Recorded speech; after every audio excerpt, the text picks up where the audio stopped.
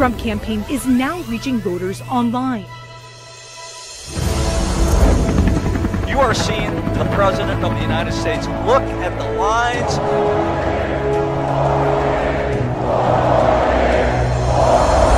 You join our movement. A lot of President Trump supporters here. Greatest movement in the history of our country. Joe Biden refuses, as the leader of the Democrat Party, to speak out and put an end to the lawlessness. He's a shame of our country. The VA, as I said earlier, was just a mess under the Obama-Biden administration. How many police officers need to be assaulted in the streets of Portland by radical left mobs in order for Joe Biden to condemn this? I don't understand how we have leaders who think that it's okay to tell us as parents that our kids can go and get an abortion without our consent, yet we have no right to keep them home from school. It's just, it's completely hypocritical. I can't believe that he's calling these folks peaceful protesters. Well, I think Joe Biden is totally on the wrong page on this, and he's completely out of step with where American women are when they talk about how to protect their families. We are one people, one family, and one glorious nation under God. We will make America great again. Welcome to Team Trump Online.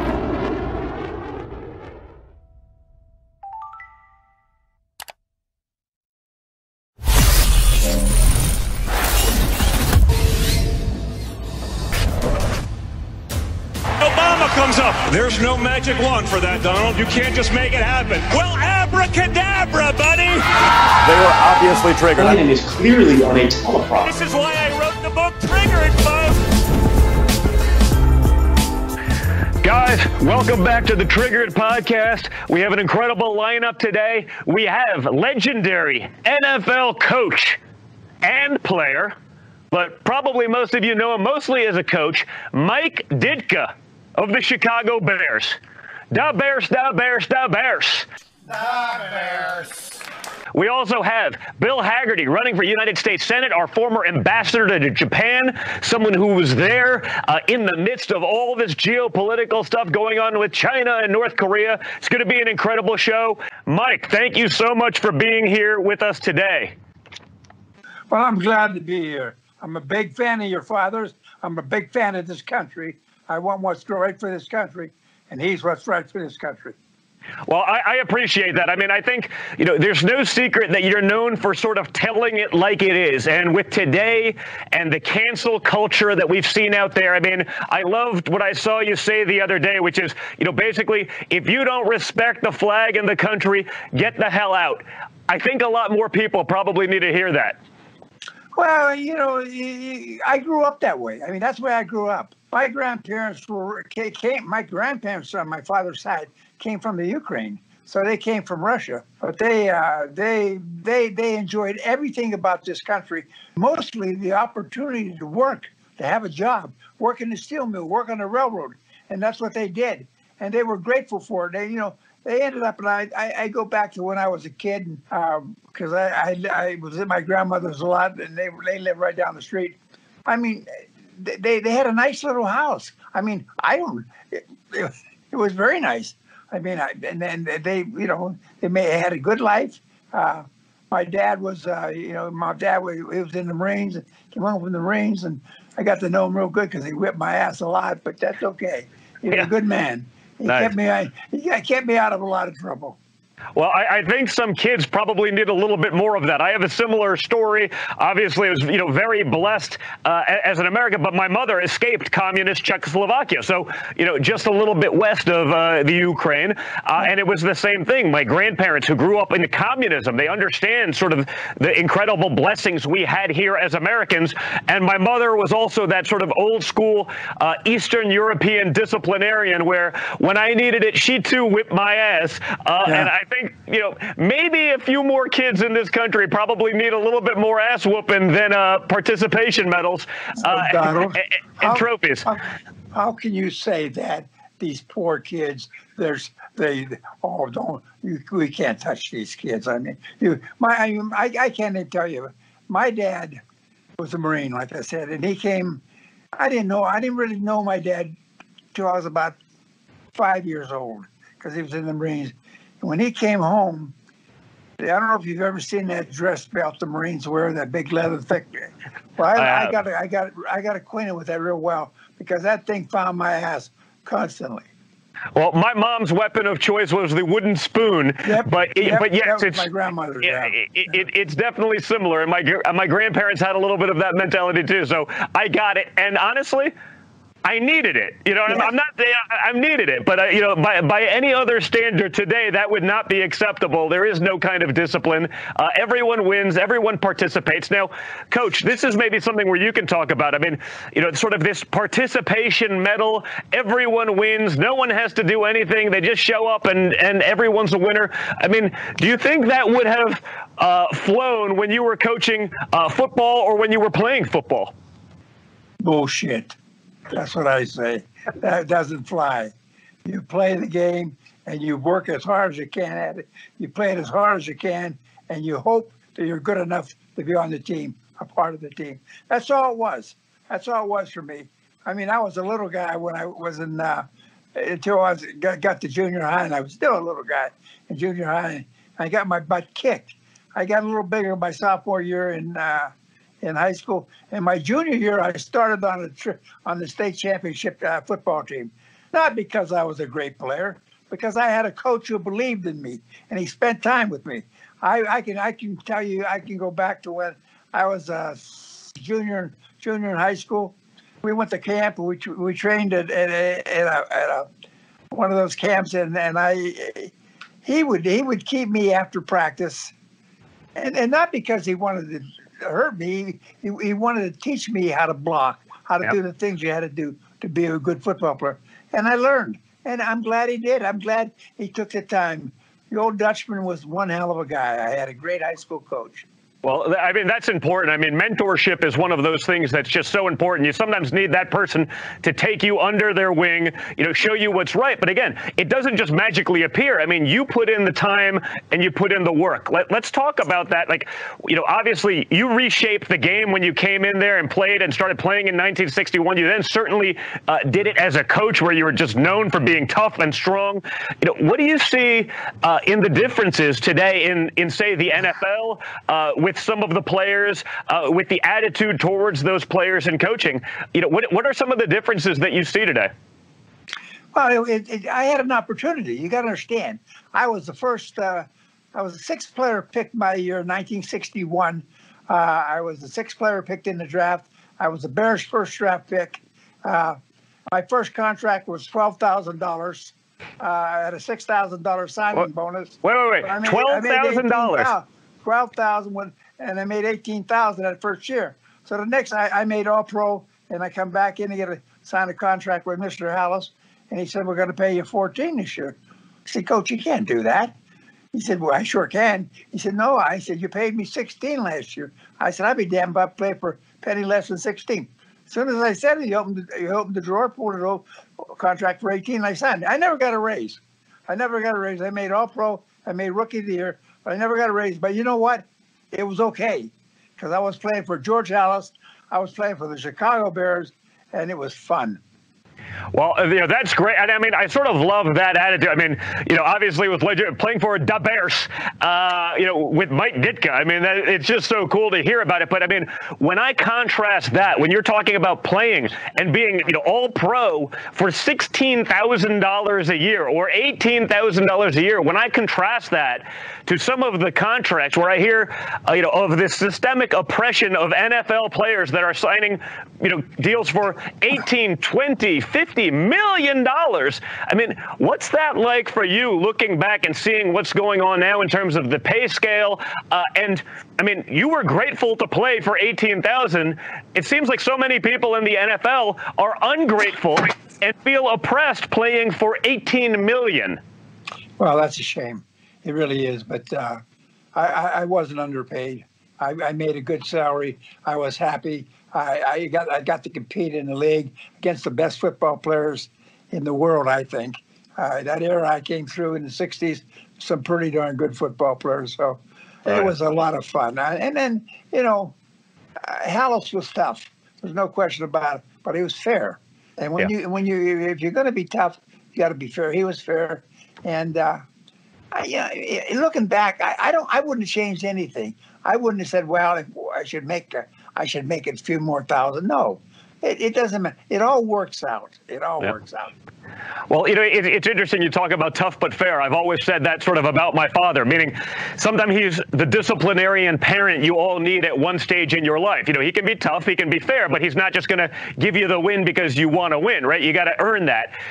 And that's such an important thing to talk about. Now, you talked a little bit, Coach, about your background growing up in Western Pennsylvania. Now, this is something that's important for me and for so many of our people who are going to be voting because, Donald Trump went out and fought for those people in 2016. And then he, most importantly, over the last few years, he's delivered for the hardworking men and women, whether that's coal country, whether it's oil country, whether it's American manufacturing. Donald Trump wants to bring that back. He wants that lifeblood, the American working class. He's fought for them. Talk a little bit about your thoughts on that, because obviously you grew up around it. You're a legend within that community. And I think Donald Trump, again, like so many politicians, he made promises when he was trying to get elected, but more importantly, he delivered for those people. Talk about a little bit of that experience of what you've seen in sort of, just the hardworking areas of America that have been forgotten for far too long. Well, I grew up in a government housing project. So you had six to eight houses in a row. Stuck together, and they weren't even houses, believe me. They were 2-bedroom, or if you were lucky, you got maybe 3-bedroom. But they were all stuck together, and it was just what we call a housing project. And you know what? It was okay. Everything was good because we got up in the morning, we went out, we found a baseball, we played baseball. We found a football, we played football. We taught ourselves really until we got to our grade school and high school. Then we had coaches. But I tell you what, I wouldn't change it for anything. I think it makes me more appreciative of what I got out of it, really. My dad, he worked in the mill. He worked on the railroad. So he did. He did the same thing. His father did the same thing.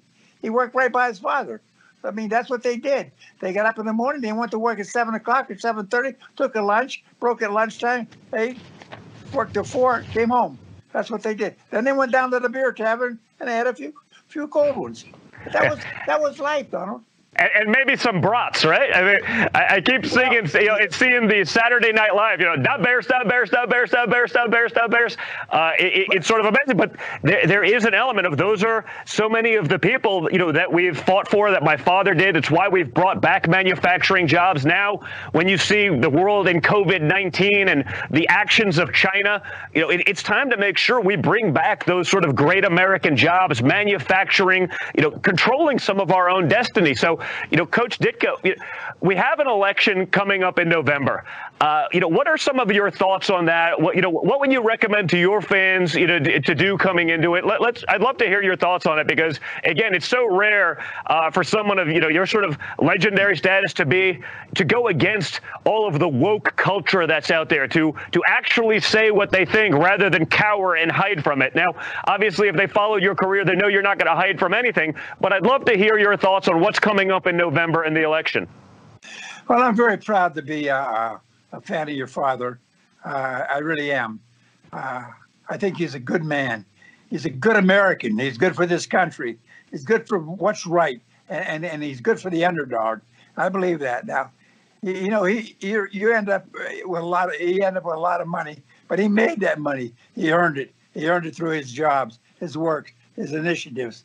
So I have nothing but respect for your father. I think I'm really, when I say, I don't know what I could have done outside of football, but I would have hoped that I would have had the initiative to try to do something like that, because I think it's important. You don't let it just go. You make something happen. You do some things with it. Now, I don't know what somebody would have said if 20 years ago somebody would have told you your father's going to be president of the United States, the greatest country on this earth.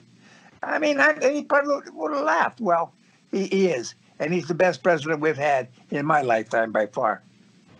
Well, I really appreciate that. You know, it means the world to me. And I think you're right. I mean, it's so important to have someone who, you know, like you said, didn't need this job, didn't have to be president, but he's doing it and he's bringing the experience that he got in the real world. You know, not like a Joe Biden type who's been in Washington, D.C. as a career bureaucrat for 50 years. I mean, think about that, Coach. For 50 years, you know, when you were starting your football career, Joe Biden was getting elected into office. I mean, it's going back a little bit of a ways. If he could fix anything in America, why hasn't he done so in the first half a century of his career? So, you know, it's sort of amazing to me. And I take that as such a compliment. And I know that my father will as well, Coach. Well, it's you know, and I don't, you know, it's not about what Biden wants to do. It's really the fact that, you know, he's there, but he's not there. You know what I mean? There's nothing to it. I mean, it's just a shell. And your father stood up. He took the shots. You know, and I like that. You know, if you get out front, hey, if you're going to be the leader, lead and get out front. If you're going to take the shots, you take them. And he survived them. I mean, and really, when you look at this country now, they really, there's not much they can say, the opposition, because of the job he's done. I mean, really, we are in better shape now than we have been in that I can recall in my lifetime. Yeah, and amazingly enough, he was able to do that despite impeachment nonsense, despite 3 years of a Russia hoax. I mean, they threw the kitchen sink at him. I mean, they threw, you know, a Mike Ditka type football team against him, and he managed to still get those things done, which is even more impressive. It's why I'm so ardent about making sure people vote. We got to get back the House. We got to get back the Senate so that we have finally a team that can push things in that direction where you're not fighting against what he wants to do, because what he wants to do, I believe, and it seems like you believe, will be awesome for the country, and that's the direction we need to head. Absolutely. It'll be the best thing for the country, and he's always put the country first, and I think that's the most important thing. And that's why he's the guy. He's the right guy for the job. Come on. I mean, I got nothing against any of the other people running or anything. I'm just telling you what, it's kind of a clear-cut thing to me. You know, it's, hey, he's the right guy. Let him do his job. When he's done doing his job, get somebody else in there, fine. Well, I really appreciate that, Coach. It means the world that you'd be on here. Guys, thank you for tuning into Triggered. Legendary Coach Mike Ditka, thank you so much for joining us, for all the incredible words. We're going to go to commercial break right now. We'll be back in a little bit, but thank you so much. Thank you very much, Coach, for being here. You're a legend and a great American. God bless you guys. Take care. Thank you. I'm Donald Trump, and I approve this message. My administration will take all necessary steps to safeguard our citizens from this threat. Hysterical xenophobia. Giving Americans a false sense. Is it accurate that if these steps had not been put in place, it could have been 2 million people dead here in the United States? Yes. No matter how hard they try to stop us, they can't. We built the greatest economy the world has ever seen, and we're going to do it again. Together, we're beating back the invisible enemy. What the federal government did was a phenomenal accomplishment. Through it all, the world has witnessed the unyielding resolve of our incredible American people. Promise made, promise kept. And I'm fighting for you, and I love doing it with everything that I have. And you know that. With the grace of God, we will win this war, and we will win this war quickly. And we will make America great again. The radical left-wing mob's agenda? Take over our cities, defund the police, pressure more towns to follow, and Joe Biden stands with them. Cutting police funding. Yes, absolutely. Eliminating cash bail, letting criminals back on the street, violent crime exploding, innocent children fatally shot. Who will be there to answer the call when your children aren't safe? I'm Donald J. Trump, and I approve this message. Guys, just had an amazing conversation with legendary football coach and player Mike Ditka.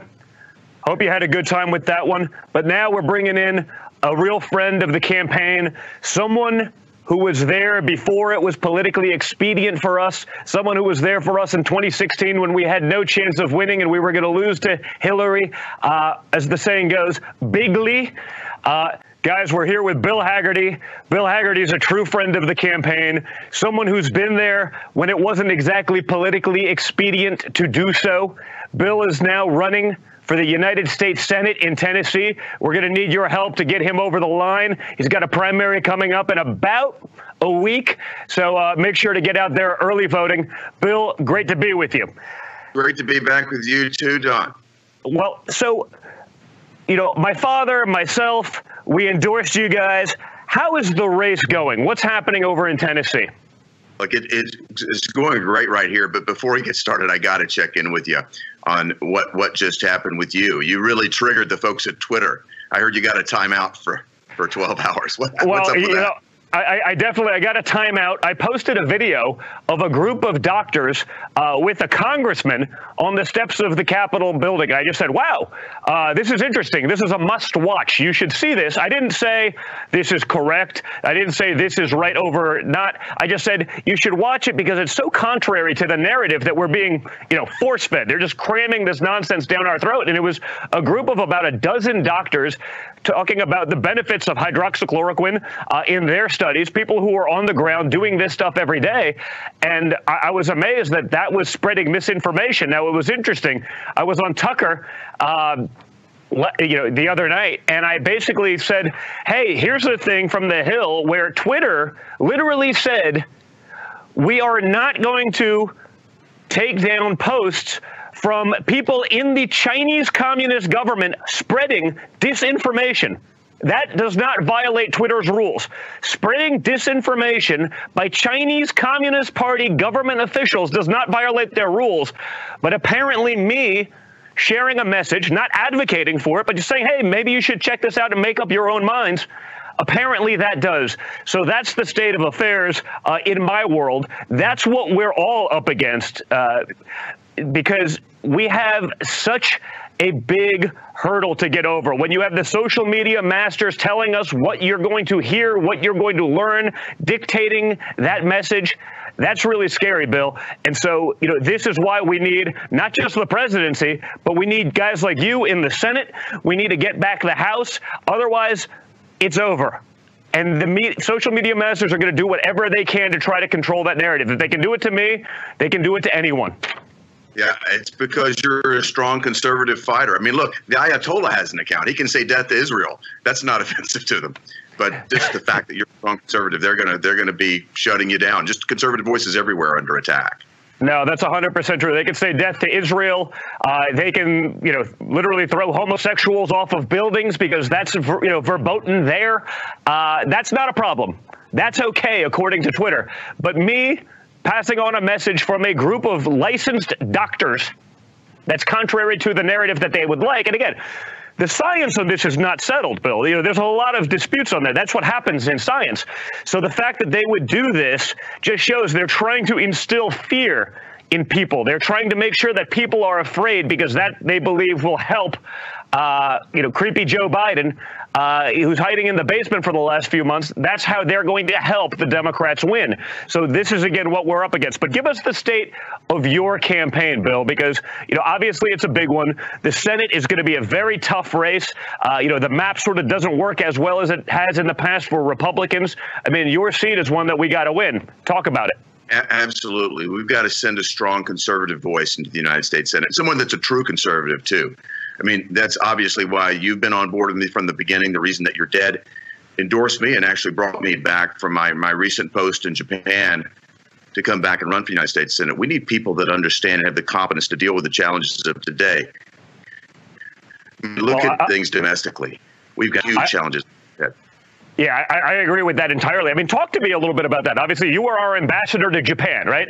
That's a kind of a big post. You're right there in the heart of so much of the action that's going on. I mean, especially now as you're related to, COVID and what the Chinese did, lying to the world about it, spreading the misinformation. We just talked a little bit about that. I mean, you were right there in the heart of it. And again, you don't get that post if you're not trusted, right? This isn't one of those, hey, you get to be ambassador to a tropical island somewhere. I mean, Japan is a big deal. Talk about that a little bit and what you saw and learned over there. Look, Japan's anything but a tropical island. This is a post that's absolutely critical to our national security. We have more military stationed in Japan than any place else in the world. Why is that? Because that's the focal point for dealing with the entirety of Asia. So when I got there, we're dealing with North Korea and China every day. Of course, I was there looking China right in the eye. We've now got 2 aircraft carrier fleets deployed, pushing back on China. That's happening out of Japan.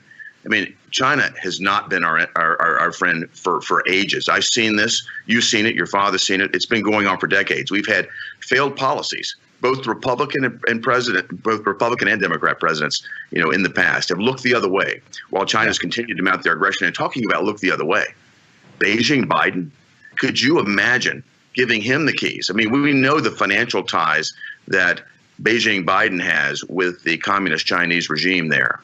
His family is closely linked to them, as we all know.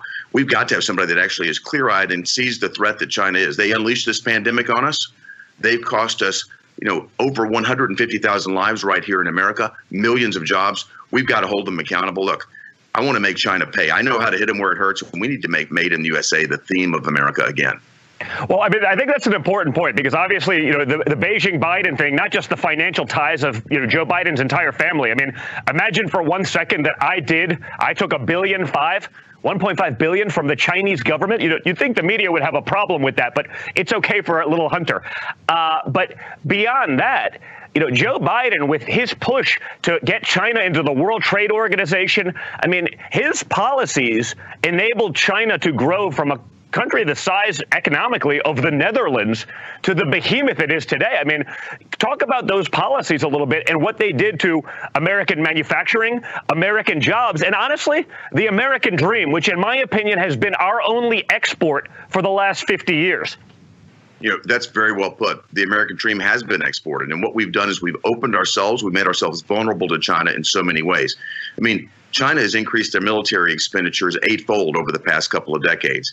Only until your father became president did we begin to rebuild our military. I mean, the strategy out there was leading from behind for 8 years under Obama.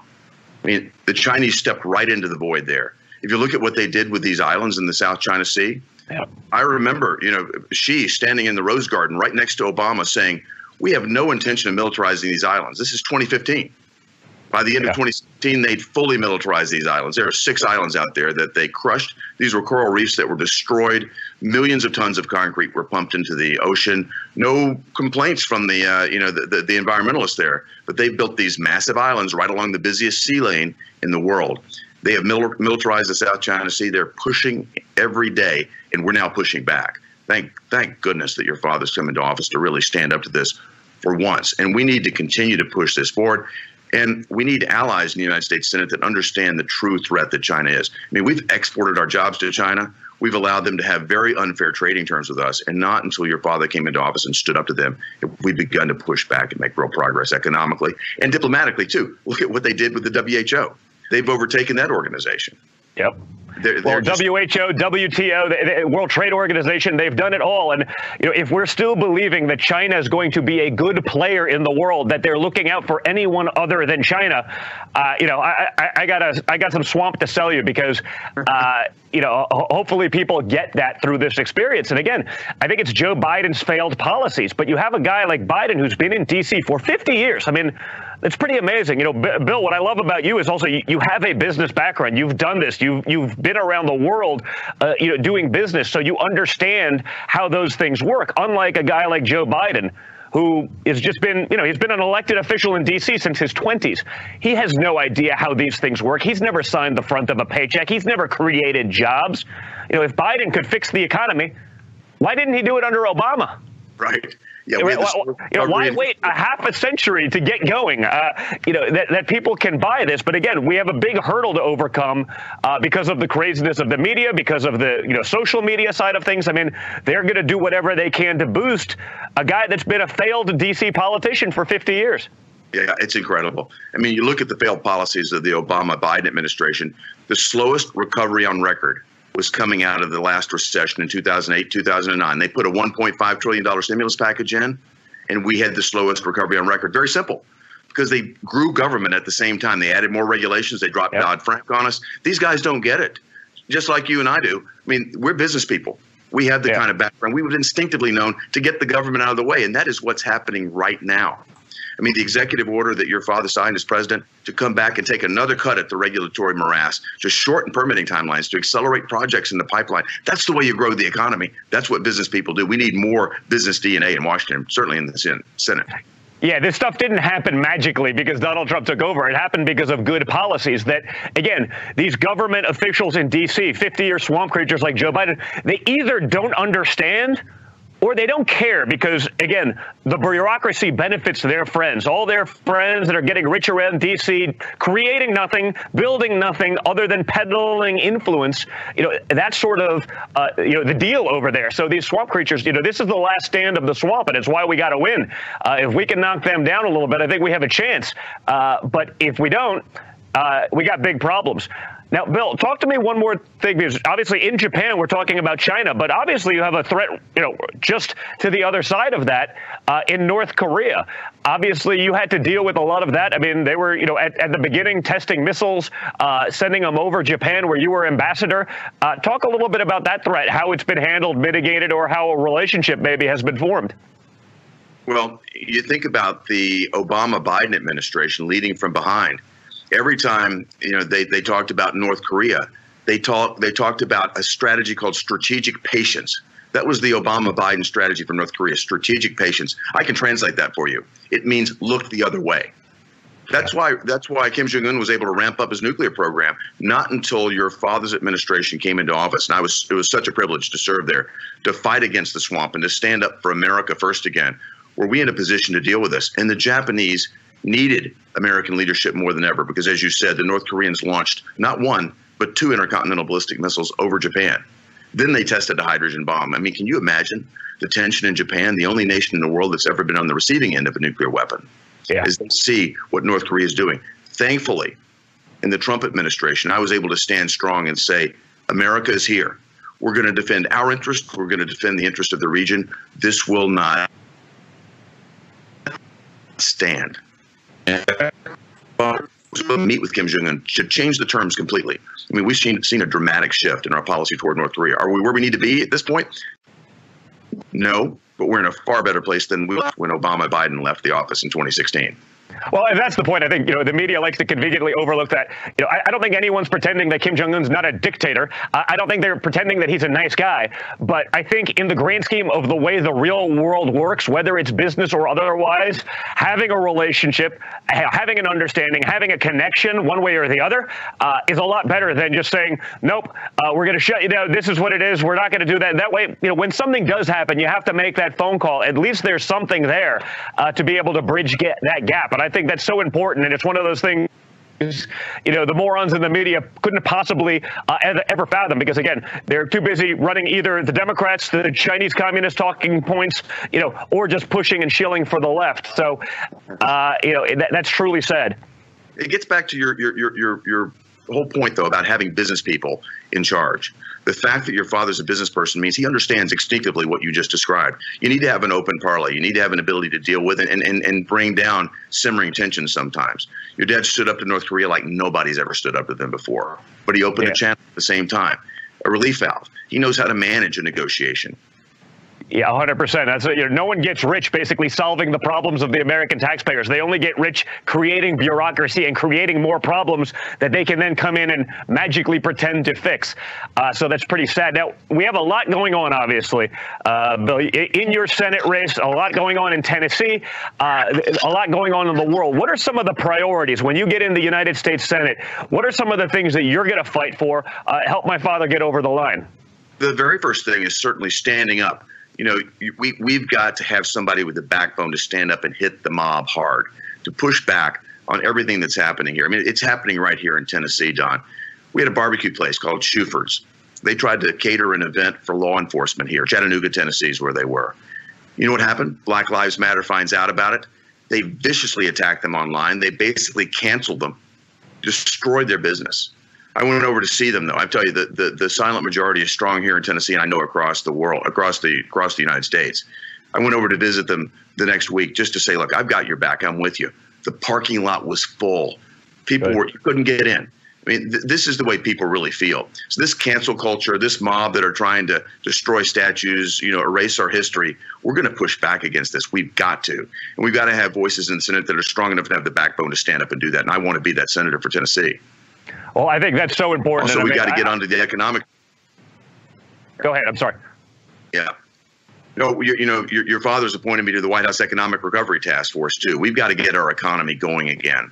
And because I have a solid business background, solid business experience, I've been working with the team already to work through this deregulation process and, again, accelerate all the projects that are in the pipeline, make it easier to get the government out of the way. And the other thing I'm working on is hitting China where it hurts. I want to get their supply chains back.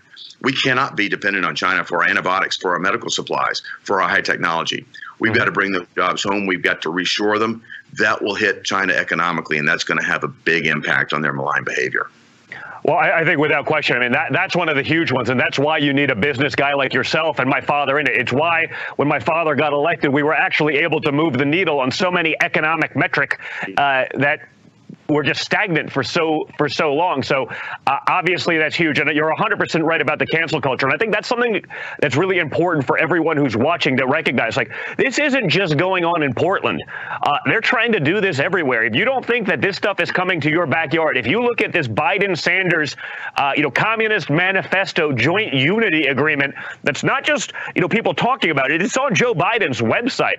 Yes. I mean, this is a radical left progressive agenda because Joe Biden's not the guy in charge. It's the other people in Congress, the Hamas caucus and those kind of people that are up there. Those are the people going to be driving this agenda because I don't think anyone seriously believes that Joe Biden's going to be the guy in charge. Just watch him for 5 minutes and you realize that's not the case. But we got to be careful. This isn't just happening in, Democrat-run cities. It's coming into your backyard. And November 3rd is your last chance to push back before they get their wish list. Amen. It's happening right here in Nashville. Planned Parenthood was just here burning the American flag in our streets. I'm with your dad. You burn the flag, you go to jail. The Democrat solution to all of this is let's defund and dismantle the police. I've got a better idea. Why don't we defund Planned Parenthood once and for all? Yeah, I'm not sure why the American taxpayer is paying for those things, but again, this is what this leftist progressive agenda will certainly do to you. You get to pay for, and again, this is the Biden-Sanders Unity Plan on Joe Biden's website. I'm not making this up. I mean, you get to pay as the American taxpayer. You have the privilege of paying for illegal immigrants to get free health care. Now, you don't get that yourself as the American taxpayer, just the illegals. You also get the privilege of getting free housing for criminals coming out of jail. Wonderful. Guess what? I would like American taxpayer dollars to go back to benefit the American taxpayer and their children.